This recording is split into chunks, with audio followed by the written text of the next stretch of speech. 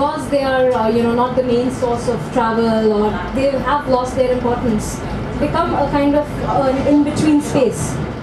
Welcome, very warm welcome to all of you once again. Periferry, which is the residency project that the artists have been running since 2007, is a very special project that I was able to encounter during a visit to Guwahati in India last year.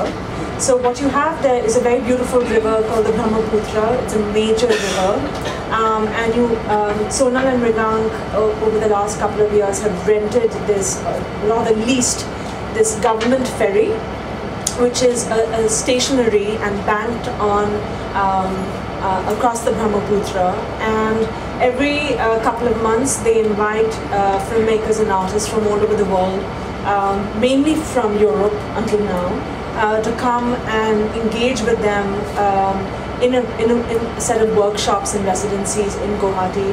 They've also invited in the past curators and writers and artists from India to conduct various academic and production-based workshops in Guwahati. And the idea there is that it's really a mixed-use space that's part production-oriented, part discussion-based, part community building, and it's really against the odds that this is happening.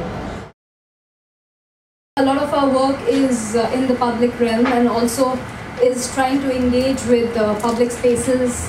It definitely tries to go beyond just the product and the white cube space. We have situated ourselves in the northeastern borders of India, which maybe you are not really aware of, which is somewhere plugged in between South and Southeast Asia, between Bangladesh and Bhutan or Tibet. So the border has been till now a very crucial factor in deciding what we do, how do we define our subjectivity, and what is subjectivity and why we work as a collective. So, and secondly, we have Ben Eastop from London. He initiates something called difference exchange, and we have been trying to do a project called Two Rivers between Brahmaputra and Thames, and it's still in utopian stage. So again, what we're going to present today is basically a vague kind of constellation from being singular plural to something called speaking truth to power.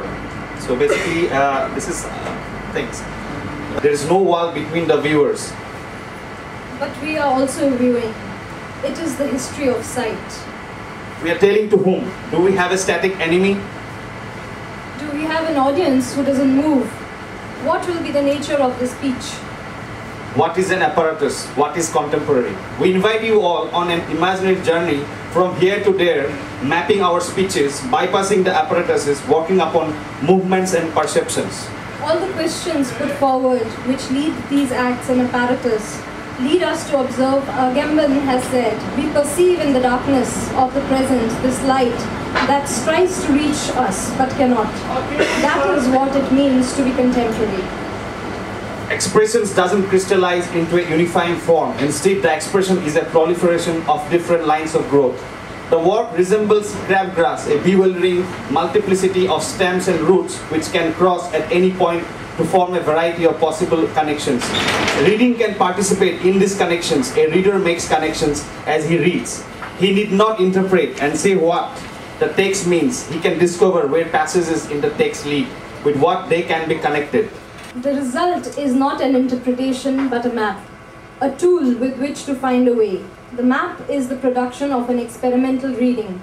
The word experiment being used here as John Cage uses it, not as a description of an act to be later judged in terms of success and not failure, but simply as an act, the outcome of which is unknown. A way of provoking debate, so it's not that we're trying to steer away the debate from one which is handed down to us by scientists and governments and specialists and so on, to one which is a more sort of a kind of flat or democratic debate, if you like, which is coming from the bottom upwards, which involves artists interrogating the whole notion of climate change from a creative point of view.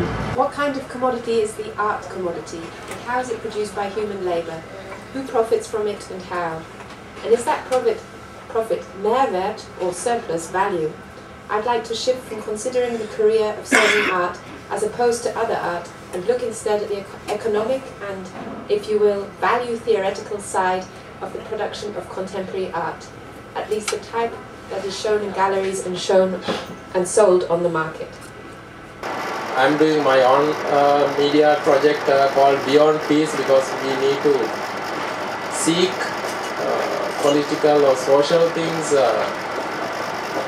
beyond what they call peace. There are so many restrictions by the government. We can't access different in some locations, and we can't work in some areas related to that, actually, as Sona said, related to that incident.